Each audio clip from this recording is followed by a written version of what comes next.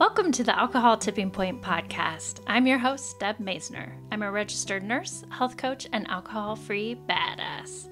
I have found that there's more than one way to address drinking.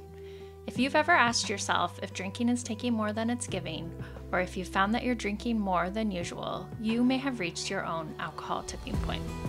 The Alcohol Tipping Point is a podcast for you to find tips, tools, and thoughts to change your drinking. Whether you're ready to quit forever or a week, this is the place for you. You are not stuck and you can change. Let's get started. Thanks for listening to this episode of Alcohol Tipping Point. Today we have Wynne Melland.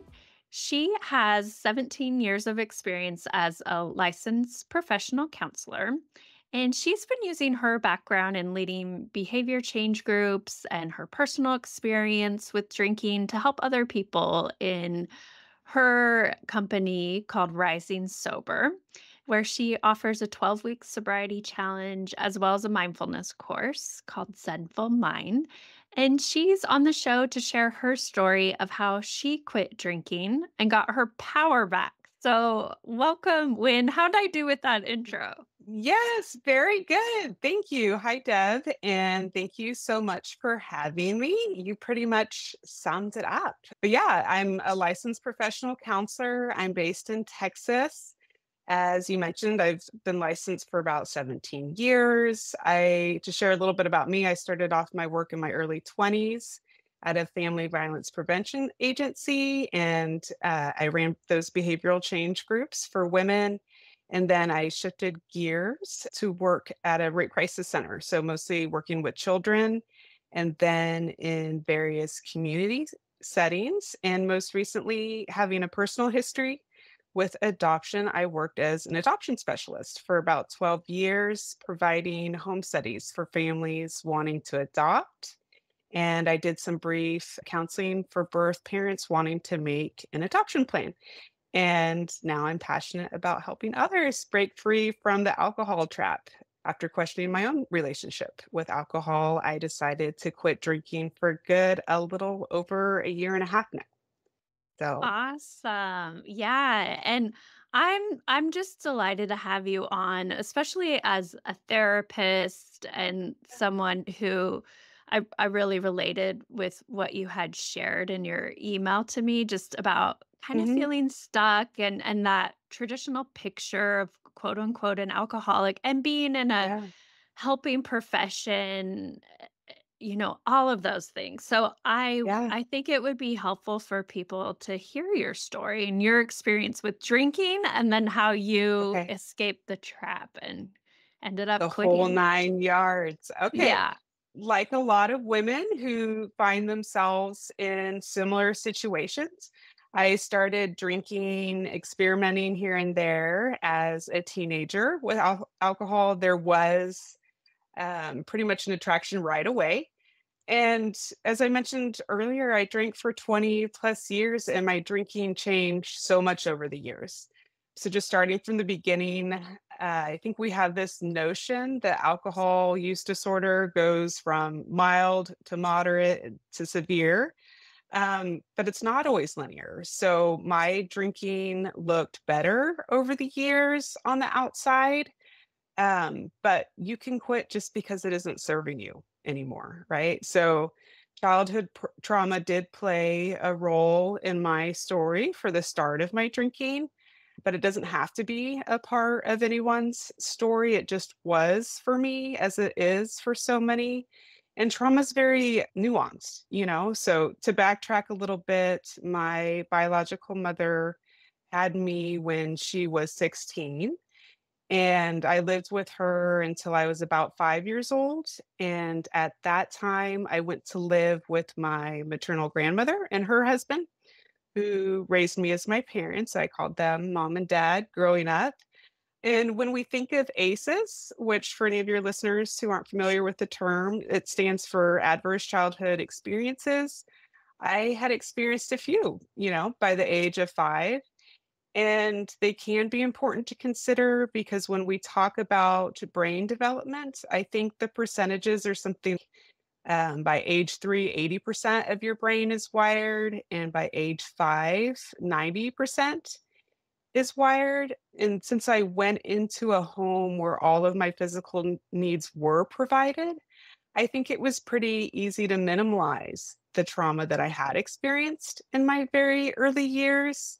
And like I said, trauma is very nuanced, right? So I think it's important for people to understand that trauma comes in all shapes and forms. So we often think of trauma as only the very obvious forms. So extreme physical, sexual, or emotional abuse or neglect, but it can also be a lot more subtle and it's highly individual.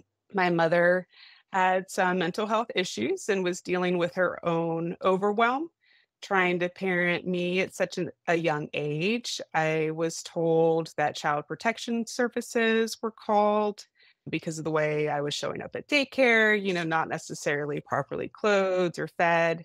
And before that, I know that I was hospitalized for failure to thrive around the age of 1 or 2, but I don't really know the details about that. I just have some pictures of me in the hospital looking very thin. And looking back, these weren't anything out of malice.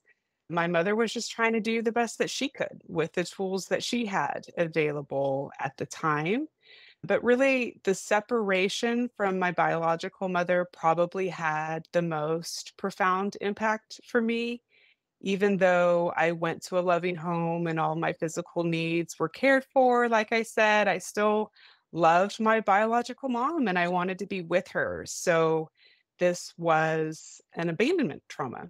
There wasn't a way to make sense of this as a kid. We just don't always have the mental capacity at a young age like that to make sense of some of these complex things. So I sort of stuffed it all down and likely internalized it as something that I did or I wasn't worthy at the time for her to keep me.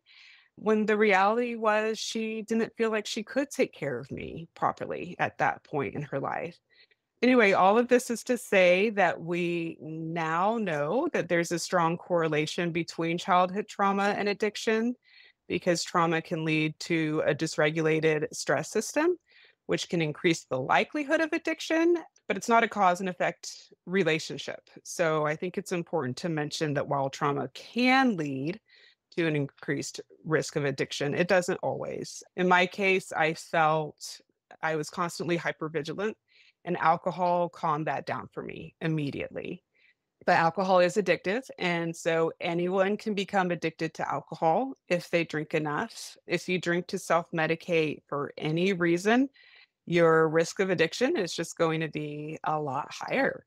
When it comes to my own story, drinking alcohol calmed my nervous system at first. And I know some have described addiction as comfort seeking behavior, and that was true for me with alcohol and even food. I never got to the point where I was physically addicted to alcohol, at least severely physically addicted to alcohol, but I definitely had an emotional dependence. And alcohol was just my primary choice. So for some people, it's compulsive shopping or gambling, work, eating, whatever. And during my mid to late teens, things were starting to get more turbulent with my biological mother, who I had always maintained contact with. And she was pretty sick at the time. She was sick physically with an illness, and she also wasn't in a good mental place. And I felt really helpless, like I couldn't help her. Like I said, this was when I was mid teens, and we would go through periods where she would cut off contact with me and others.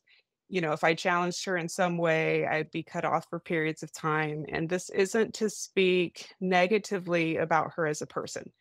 She was an incredible person and very smart. She was just at a very different mental place in her life. And there's more to the story, which is for another time, but I ended up moving out of my family home as a teenager, which caused a lot of stress on the family.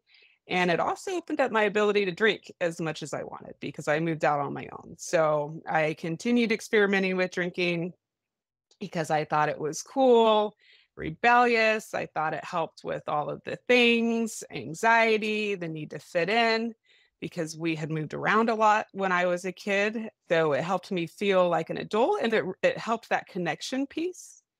And looking back, I realized that I felt like I had very little control over my life, and alcohol helped me feel at the time like I was somehow taking control of things. My biological mother really wasn't doing very well at this point. I was separated physically from my boyfriend, now husband, just because I had gone away to college in Boston. And so, of course, I started experimenting with binge drinking even more during that phase. I ended up dropping out of school and returning to Texas after just 6 months in Boston. And I think my family thought that I was a big disappointment at this point. There had always been a lot of pressure on me to succeed.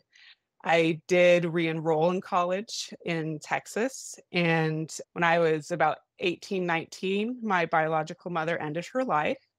I had been living on my own for a while by then, and my drinking just sort of rocketed after that to cope with the grief. So I remember kind of looking back, I would go and buy one of those big 1.75-liter bottles of rum. That was my drink of choice back then, and it would be gone in a few days. So I was definitely damaging my body, and that was when my drinking was at its worst. So I actually had called a rehab place, but it was just a call. And then I changed my mind. And I remember getting really annoyed because they just kept calling me back. And I was determined to figure things out on my own. And I told them, hey, just stop calling me. I did receive some counseling on and off after that time, but of course, I never volunteered that I was worried about my alcohol use. And we also didn't talk about alternate ways to get sober back then as a society. And honestly, we still don't. I didn't want to call myself an alcoholic and go to AA. And I love that AA works for a lot of people. It just wasn't my particular path or what resonated with me.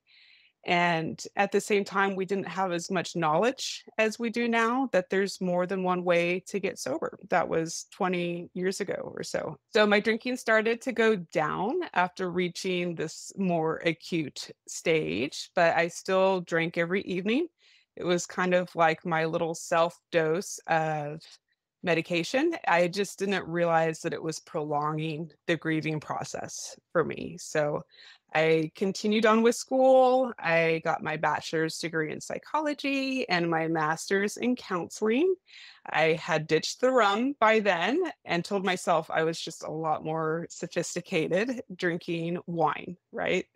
And what was so confusing for me was, like I said, my drinking was the worst it ever was between the ages of 18 or 22 or so. So I think the fact that my drinking actually improved over the years, or at least looked a lot more functional on the outside, gave me this false sense of security that I was moving in the right direction. I just needed to moderate my intake a little bit better. And both my husband and I drank every evening as we thought a sophisticated adults should, right? We had both grown up watching our families do the exact same thing. And this isn't to say that it was necessarily their fault. They're part of the generation that was told drinking is healthy. For them, they thought it was normal for them to drink every night. If they ever thought it was a problem, they didn't know how to stop either. And it wasn't until my husband and I were well into adulthood that the problems drinking caused really started to become a lot more evident. His mother was eventually diagnosed with liver disease due to her drinking, and she ultimately died a few years ago. But still, my husband and I, we were not ready to give it up yet. So alcohol in the evenings, drinking was just very much a lifestyle for us. It was the norm considering that's how we were both raised, and we thought since our relationship was fine, we checked off all the boxes like owning a house, maintaining jobs, we both had master's degrees. I was working out, eating healthily. We thought that we didn't have to quit yet, right? We had 3 kids over the years. I would stop drinking during every pregnancy, but then slowly but surely, I'd get right back to a level of drinking that I wasn't comfortable with, and the demands of parenting are tough, right? I was drinking to cope with all the things now, so the demands of adulting, parenting, and still to calm my nervous system. So I think this was the underlying factor for me. There As I mentioned in school, I was taught that AUD, it goes from mild to moderate to severe, and then something horrible happens, but this wasn't what I felt like I was experiencing. There was no obvious repercussions on paper. We weren't at some crisis point that society implies we must be at to actually just stop drinking. And at the same time, I wasn't happy with my drinking for such a long time. I was drinking every evening, but because of tolerance, I wasn't falling down drunk or slurring my words. I was still waking up early in the mornings. I It was just after having a really restless night's sleep. So I went through these ups and downs. I was really unhappy with my relationship with alcohol at some points, at some times. Then I'd go on yet another break. And then I'd go back to my wine thinking I was, better this time. And the most painful part was the cognitive dissonance that was always there. I wasn't happy with alcohol, and at the same time, I thought that I needed it. And this was a really painful place. I told myself I was okay enough to not have to stop completely. This was kind of the worst case scenario for me, and I just couldn't imagine giving up my beloved alcohol. I convinced myself for years that I just needed to moderate it better. And I'm sure that's a familiar story, right? The thing about alcohol is it seems like it's fun until it isn't. And it seems like it helps you cope until it just makes things worse. I mentioned earlier that I thought that alcohol propelled me into adulthood and was some sign of sophistication. But it got to the point where I wasn't feeling like it was very sophisticated, sitting in the bath, drinking wine alone at night at 10 PM to wake up with a mild hangover the next day. I would break all the rules I would make for myself, like no drinking after 9 PM, and I was just done. It was taking up too much mental space. And there were times that I felt powerless over alcohol, for sure, but deep down, I knew that my power wasn't gone. It did really scare me that each time I took a break from alcohol and went back to drinking, it was getting harder and harder to go on a break again. And that scared me. So I decided to take my power back and I stopped drinking. I had to get excited about the future. So I think I spent a lot of my life sort of subconsciously not feeling worthy or good enough. Removing alcohol wasn't a punishment, though.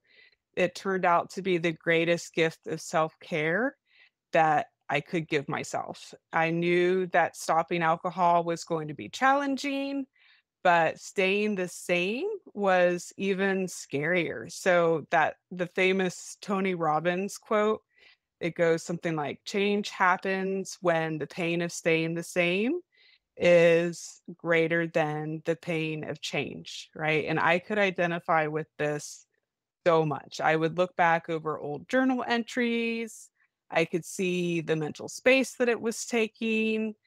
I would think about it all the time. I would quit drinking, then go back, try to moderate my drinking, write about my drinking. And I could just see on paper that I was living my life at half mast all the time. And my inner self always knew this, but I finally acknowledged out loud to myself in my brain, I guess, that this was not living a quality life. It wasn't the way I wanted to live my life. And at the same time, I felt like I needed alcohol, and so this is where tackling the cognitive dissonance played a huge role. Um, at this point, I should mention that my biological mother, who had raised me as a mom, had been diagnosed with dementia, And I had grown up watching her drink close to a bottle of wine a night. And I learned that, of course, alcohol is one of the leading causes of dementia. And so here I was taking care of her, paying her bills, taking her to her doctor's appointments, buying her groceries, but doing the same exact thing all along and drinking about a bottle of wine a night. And I say about a bottle of wine because I eventually got to the point where I didn't want my kids to see me drinking wine like I saw as a kid. So here's an example of cognitive dissonance, right? I didn't want to pass along that value. So then I would buy those hard seltzers, right? Because I could pour it into a glass and it looked like water. So I was hiding it, right? And I just wasn't being honest with myself about that. And when it comes to my biological grandmother, we'll never know if her drinking directly caused her dementia, but I know that it couldn't have helped it. And I had to ask myself if I was diagnosed with some sort of incurable disease at the age of 40 or was told, if I was on my deathbed, what would matter the most? And my kids and all the missed memories were what flooded into my mind, front and center. So, not alcohol. And I realized that if I kept on drinking, I would repeat the exact same pattern for my own children, but that I could stop. And I didn't want them to think that drinking alcohol every night was normal. That's what my husband and I had watched growing up, and we realized that we could break the cycle. So this kind of leads into what became my why. I knew that I had been drinking too much for 20 plus years. I knew that if I continued to drink in this way, I would eventually encounter some sort of acute situation that I could not escape from, whether that's cancer, liver failure, or dementia, whatever it was. And I realized that I didn't need to wait for some big moment to make a change. I didn't have to wait for a rock bottom. As I've mentioned, I had taken many, many, many breaks over the years, but in total, aside from pregnancies, I had taken two extended breaks from alcohol. The first was for about 3 months, several years before I quit, and the second break was leading up to my final quitting date, and having this second prolonged period or break was really empowering because it affirmed that I didn't need alcohol to have fun or enjoy or cope with life or even wind down at the end of the day. This second break was in January of 2022. It started off as a New Year's resolution, so I was going to take a year off of alcohol, I told myself. And the break lasted for about 4 months. During those 4 months, I was doing all the things. I was running, reading, meditating, eating well. I felt so good that I thought it was okay to go back to drinking. I was finally just ready to moderate better. And it worked for a little while, but pretty soon, as we all know how it goes, my drinking got to a level I wasn't happy with again. Nothing major happened, right? When I went back to drinking, I just felt unsteady. And pretty quickly, I was no longer running.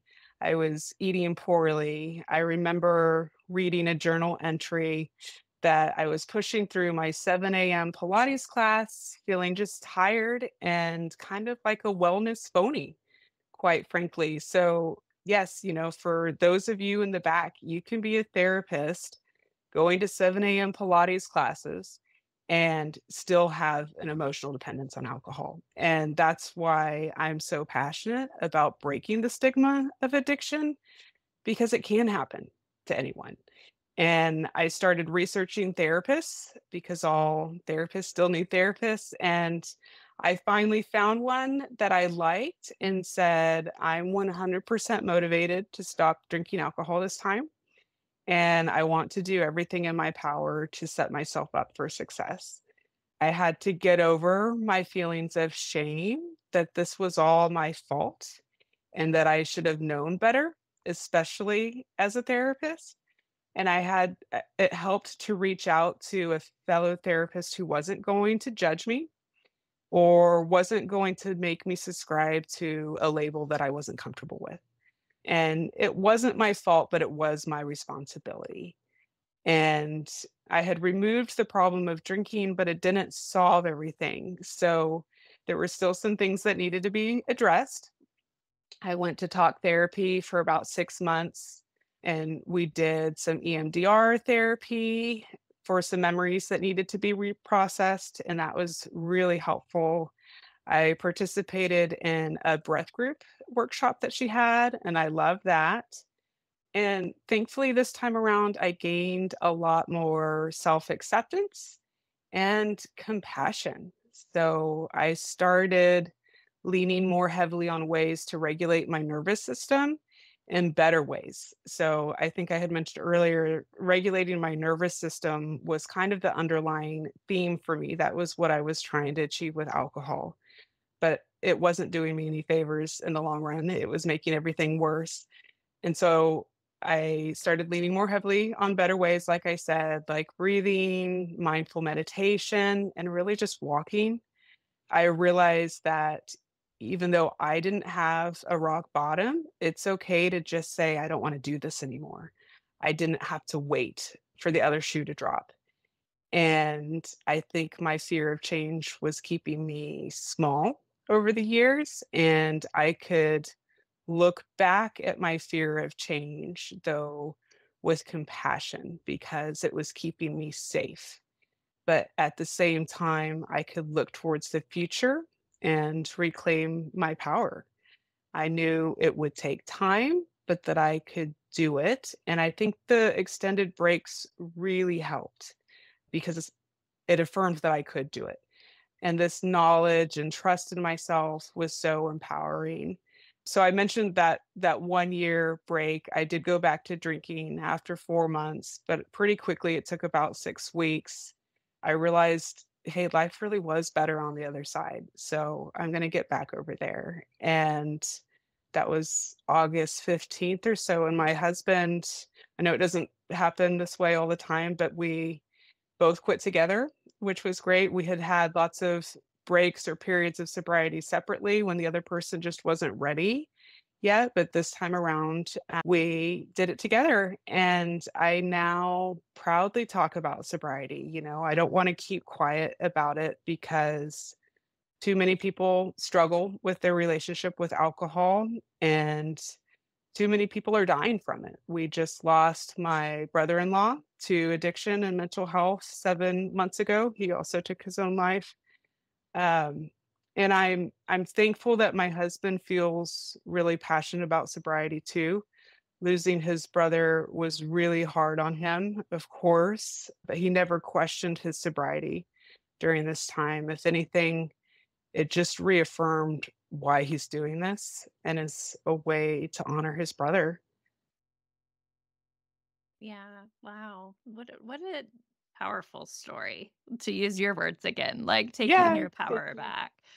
And thank you for sharing and just sharing about how those breaks helped you discover like, oh, I do feel better with alcohol. I Yeah, do, and I think that's important for people who it's hard to get to the point you were talking about change, and change is scary. And so I think people really need some safe places to practice not drinking before they can yeah, come to their own realization like, okay, I really am done with this. yes.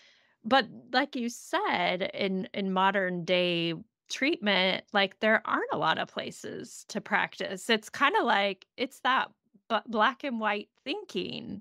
I didn't and you're exactly right, and it doesn't have to be forever. That concept, I think, keeps people stuck from even trying it, right? And then Yeah. so for me, I would take little breaks, and then, like you said, I realized, "Hey, this actually isn't so scary, and if anything, it's much, much better." But I didn't share when I sought out my own therapy, the first therapist I called, and I had found her online, and she specialized in addiction and trauma. And the very first question she asked me was, well, are you an alcoholic? And it was really kind of off-putting because I was, well, no, I don't call myself an alcoholic, but this is kind of my drinking history, and I've been concerned about my drinking for years, and I'm finally ready. I just, really want to make sure I have all the tools in my toolbox to really, support me in my play. And she would couldn't get over that needing to label myself an alcoholic. It was like, well, is a family member an alcoholic? Maybe you need to go to Al-Anon and it was just, I felt so frustrated when I got off the phone with her because at that point I was secure enough. I had been, doing my own research that I was secure enough in what I thought. But I thought, geez, if somebody had called this counselor wanting help and received that response, they might not have gotten the help that they needed. And I think, like I mentioned, I did have to get over the shame of being a therapist, but the more I've been in the sober space, there's so many therapists that have struggled with their relationship with alcohol. There's so many nurses, there's so many doctors and teachers, and it really does impact everybody that we should be empowered that we recognized what our thing was, right? And decided to do something about it because so many people have a thing, whether that's, what I mentioned earlier, whether that's shopping or working too much or escaping in some way. And how cool is that we recognized what our thing was and are willing to try to take steps to address it, right? But yeah, that was an interesting little piece of my story. So that's why I said it took me a little while to find a therapist that I felt like would be a good fit. And that's also something I like to mention to anybody, even your listeners, that are interested in therapy. It's okay to shop around, right? Not every person is going to be the best fit. So if you sense any of those red flags or you feel like it isn't working for you, it's okay to see another therapist because there's lots of different paths. There's no one size fits all. And there's people out there that can help. So, Thank you for pointing that out, and that just kinda makes yeah, me mad that that it made me so happened bad. to Yeah. you. Yeah. Yes. Yeah. Well, I think for so long, and what we see in the medical community is like, okay, you're either a normal drinker or you're an alcoholic. If you're an Or you're not. alcoholic, you need to go to AA, you need to stop Yeah. drinking. Hmm. But if you check all the boxes, like you were saying, you and your Yeah. husband, like you have a house, you have jobs, you have Right. kids, you're, There's functioning like, this oh, whole middle ground, which I think is where that term gray area drinking has really yes. been popularized. And I think, and as we know, like alcoholic isn't a clinical term anymore. But I think when people use, or ever was, but I think when people use the word alcoholic, what they're meaning is somebody who has severe alcohol use disorder. And if you don't fit into that box, it's easy to think, okay, well, I just need to learn how to moderate it better. God forbid we just give up this toxic substance that is not making us feel good, right? Like you can have, I mean, it's actually really easy to qualify for mild AUD, Oh, yeah. or even moderate. And it's okay to get off the train anytime. If alcohol isn't serving you, you qualify, right? And I always say this on Instagram, sober. And I resonated with something you said earlier in a podcast where it seems like there's all these little camps and it's like we don't have to conflict with each other.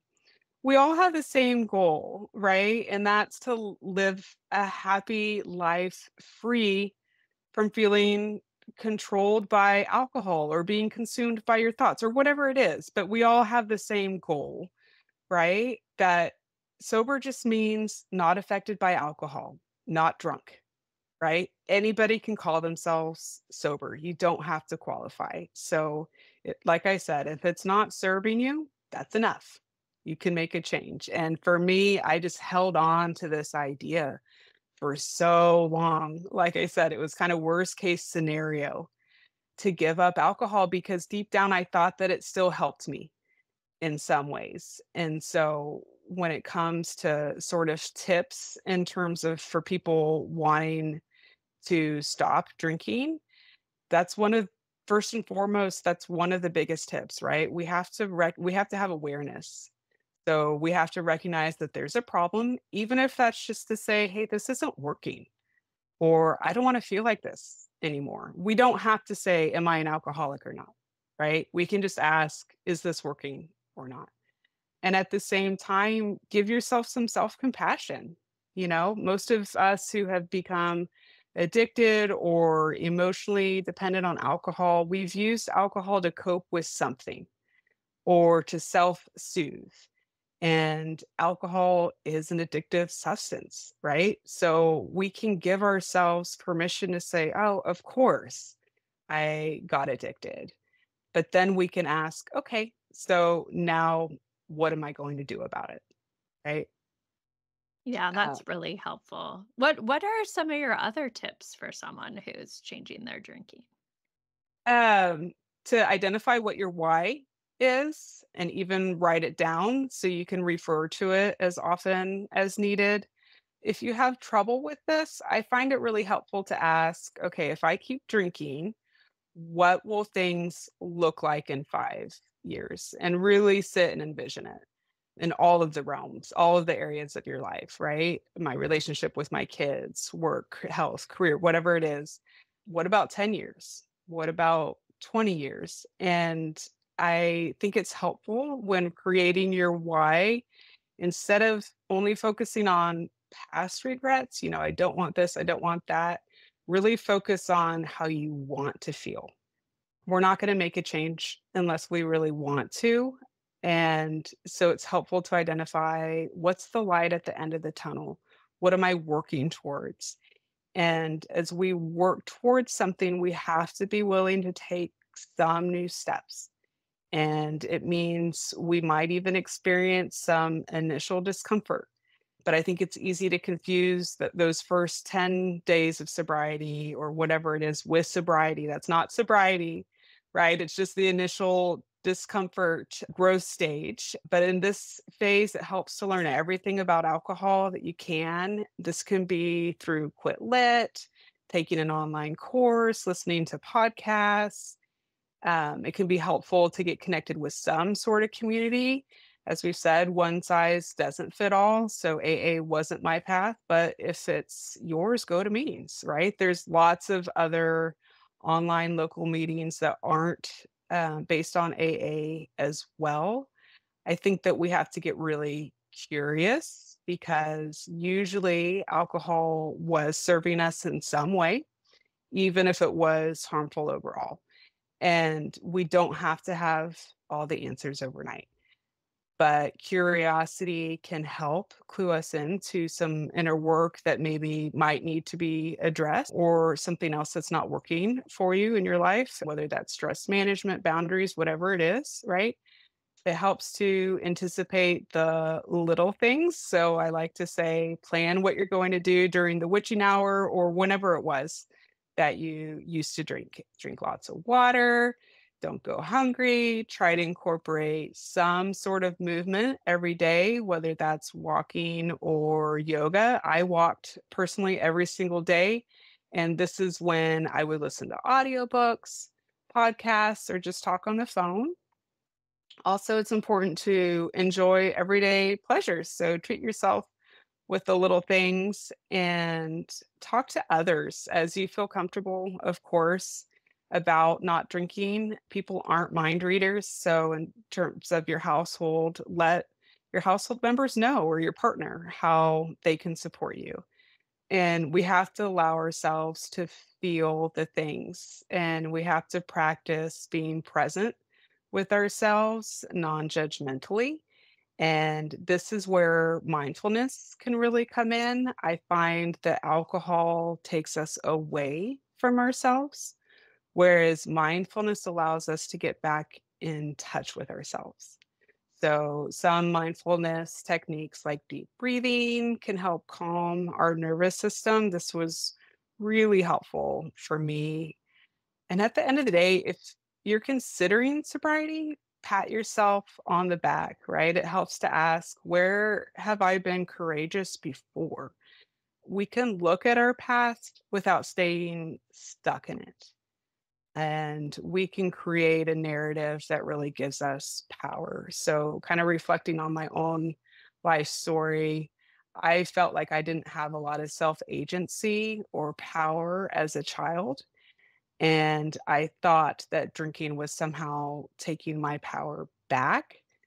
But I realize now that drinking was really just giving my power away.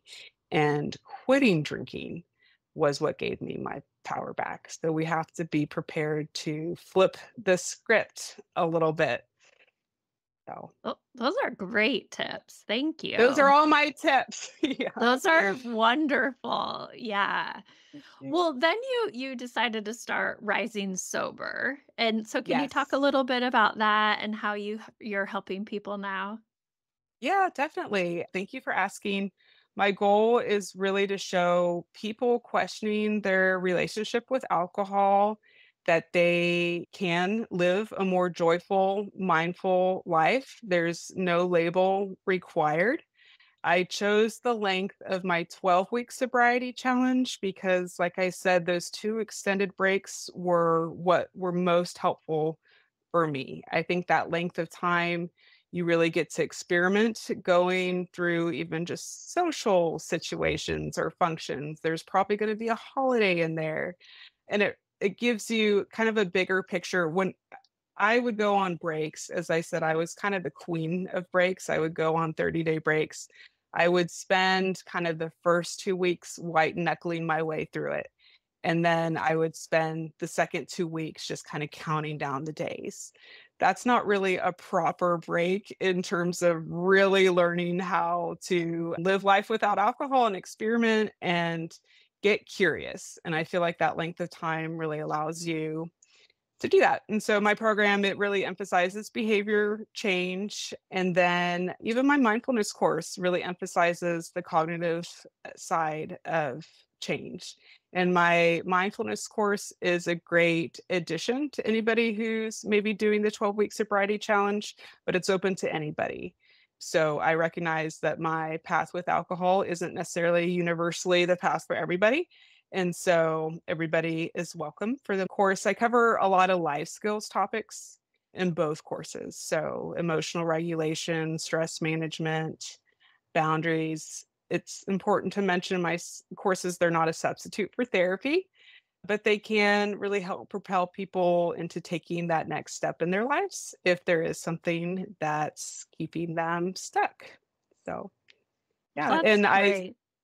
Yeah, I started my Instagram account actually anonymously at first. So part of that joining some sort of support community, that was one of mine. I also joined the I Am Sober app. And then the more I was posting on Instagram, there's just a great supportive community on there.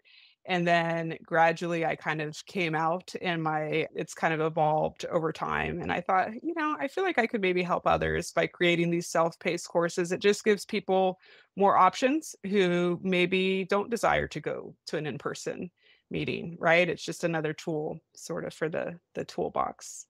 But yeah, for your listeners who might want to connect with me on there, my handle is at Rising Sober. So rising_sober. And my website is risingsober.com. Perfect. And I'll put those links in the show notes too.